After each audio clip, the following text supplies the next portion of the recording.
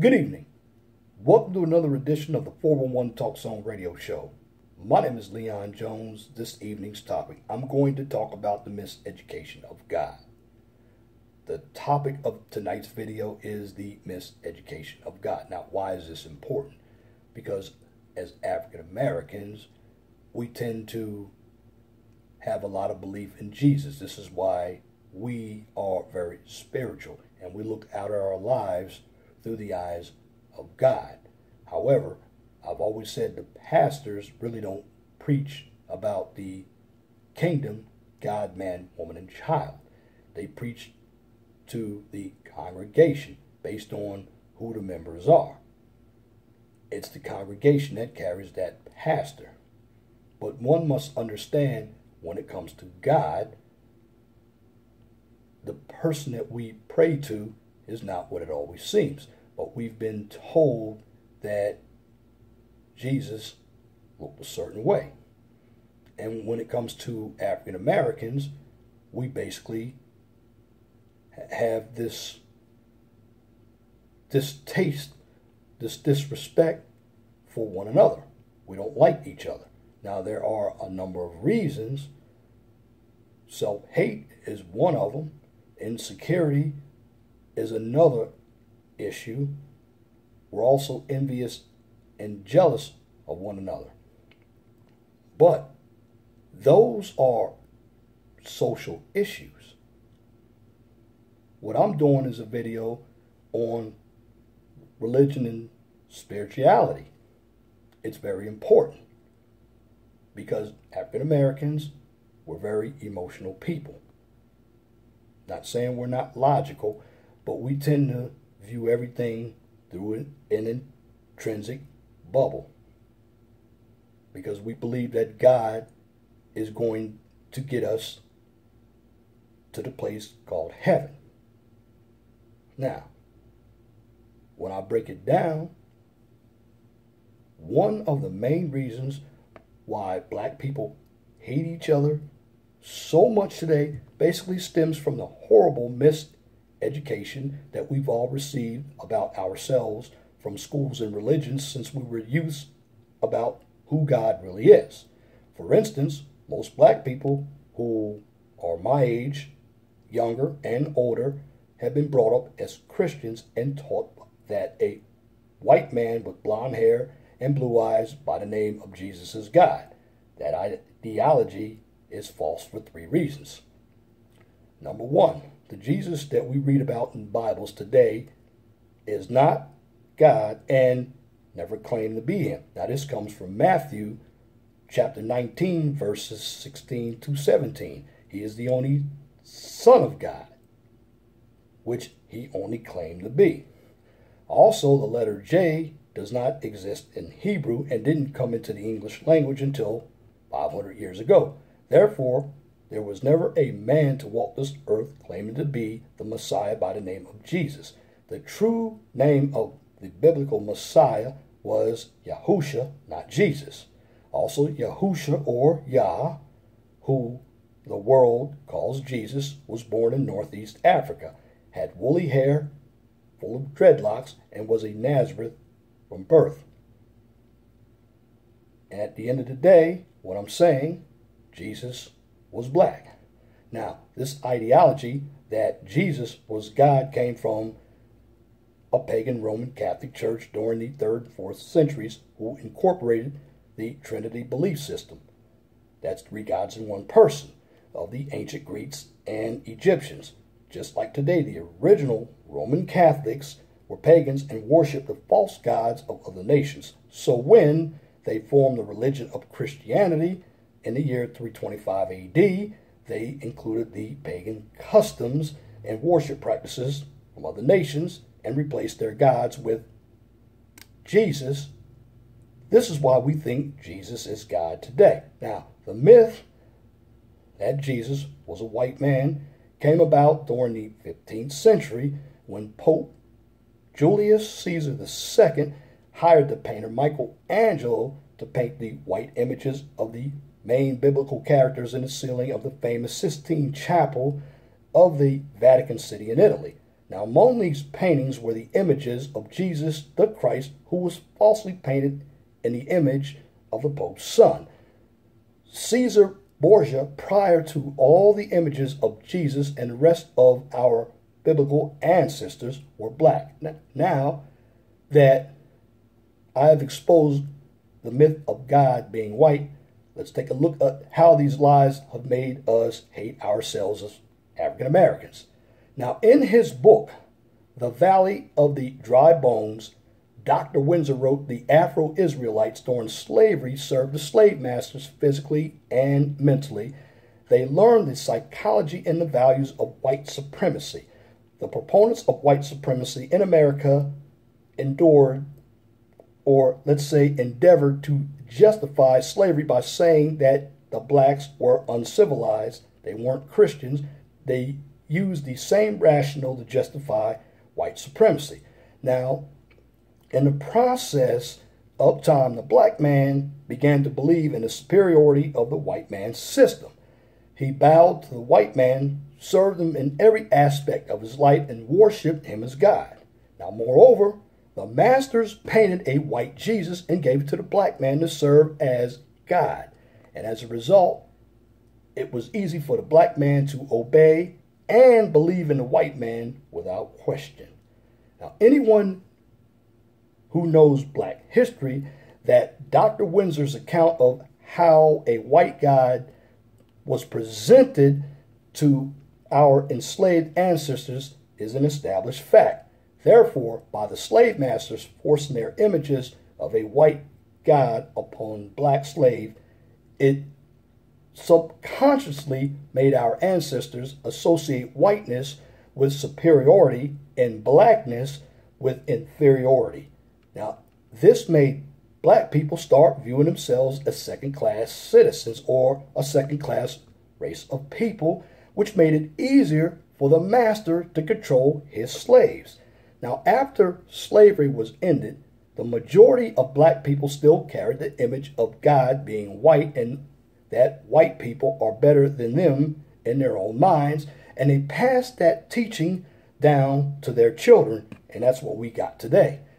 This is why today, although we are 150 plus years removed from slavery, many of our people still believe a picture of white Jesus, or they still have a picture of white Jesus hanging in their home.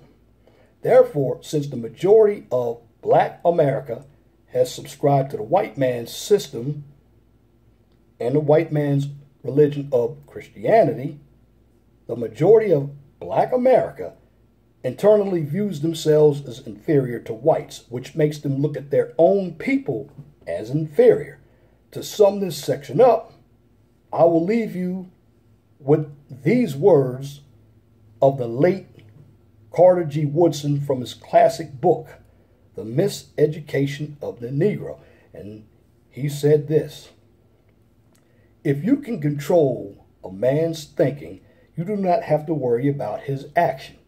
When you determine what a man shall think, you do not have to concern yourself about what he will do. If you make a man feel that he is inferior, you do not have to compel him to accept an inferior status, for he will seek it himself. Now, if you look at what I've just interpreted, many of African American people dislike each other, and this is only one component. There are other components because of the miseducation of God. We have been bamboozled by thinking God looks one way, but in essence, he's another way. And this is because our identity was stripped from us during slavery.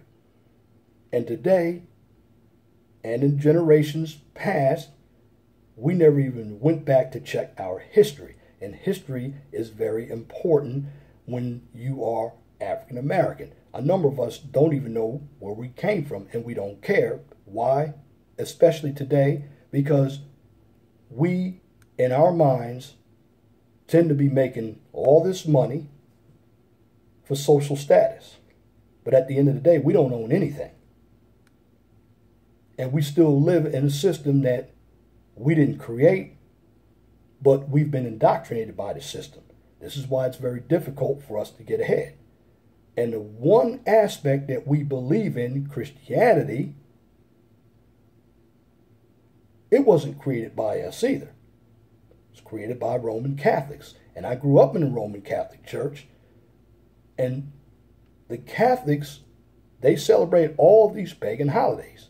This is why I'm not a big fan of Christmas, Thanksgiving, 4th of July, but black people tend to serve these holidays. And they don't understand that these aren't our holidays. We didn't create them.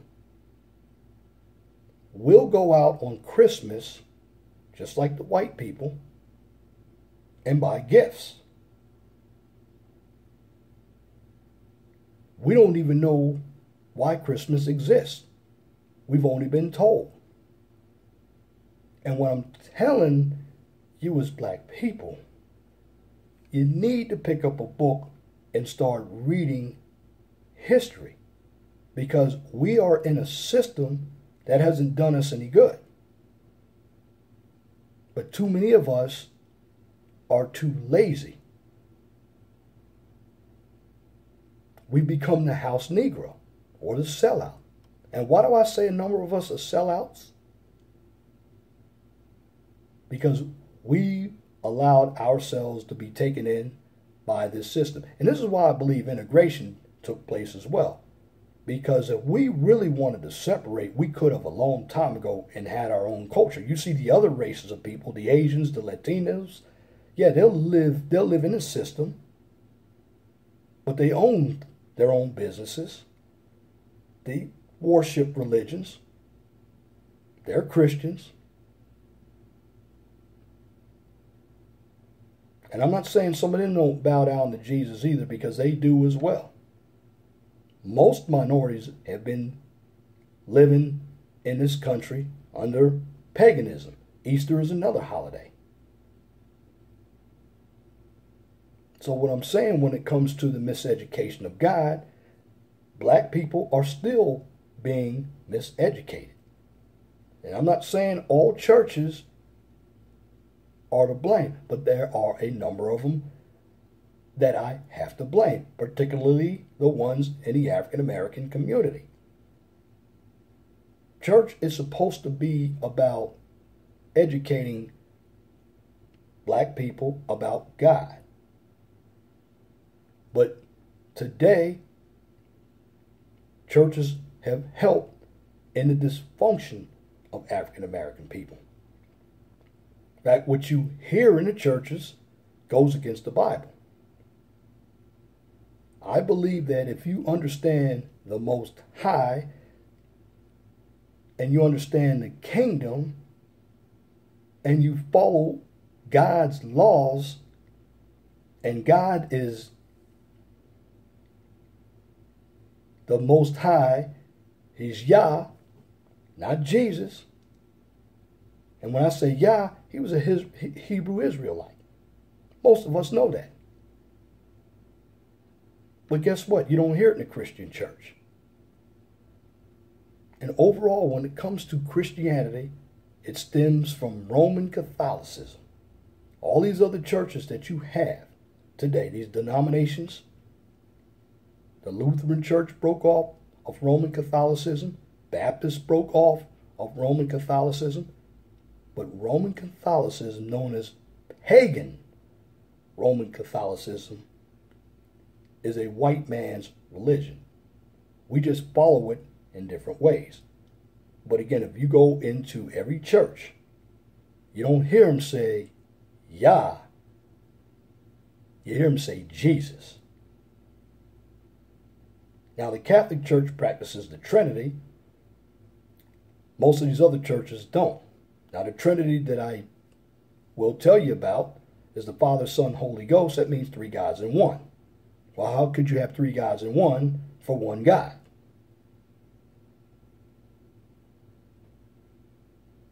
If you believe in the Most High, you don't have to believe in Christianity, because Christianity is a flawed religion. It is not the religion of African Americans. But we keep celebrating these holidays, and we have this belief that if we celebrate white Jesus, we're going to get to the gates of heaven. But at the end of the day, Christianity was another indoctrination to make us feel inferior. And guess what? Today we feel inferior. That's why we have a lot of self-hate issues. So one of the components to why African American people hate each other is from the miseducation of God. And if you don't believe me, look around you. Now there are some other components I will discuss in upcoming videos. But keep in mind, when you go into these churches as black people and you worship, you're not worshiping Yah, the Most High. You're worshiping white Jesus. And at the end of the day, Jesus was a black man. And if you don't believe me, do some research yourself. But at the end of the day, Christianity is another form of white supremacy, and it keeps us spiritually enslaved. And that's my commentary for this edition of the 411 Talk Zone Radio Show for this evening, Tuesday, July 17th, 2018. You can tune in to the 411 Talk Zone Radio Show every Tuesday, Thursday, and Saturday at 6 o'clock p.m. Eastern Daylight Time on Blog Talk Radio. Guest calling number is 215-383-5785.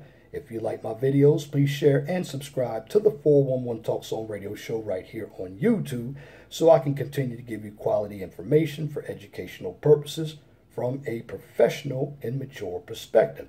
Now, on my YouTube channel and Blog Talk Radio, I don't do debates, controversial issues, or emotional issues, although some of the issues may be sensitive, and that's based on how you receive the information that I am presenting.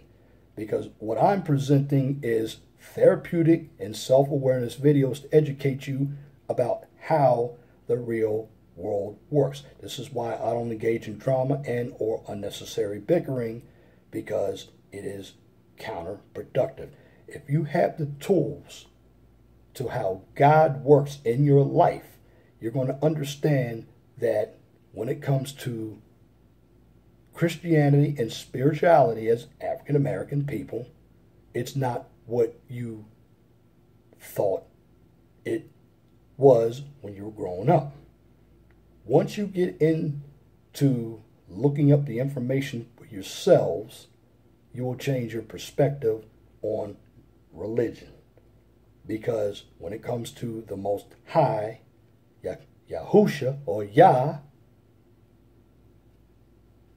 that God that I just mentioned, Yah, was a black man. And you would not have known that if I didn't tell you. Because when it comes to having knowledge, you will have power. And if you have a topic, a new YouTube channel, or a business that you would like for me to discuss on YouTube or Blog Talk Radio, please feel free to email me at lej6521@gmail.com. And if you have a comment, please leave your comment in the comment section under the video. But make sure that your comments are pithy. No bloviating, pettifogging, or filibustering, if you wish to opine. Now that's it for this video. Till next time, my name is Leon Jones. Remember, please be gentle and respectful to each other, and have a wonderful and blessed night. God bless you.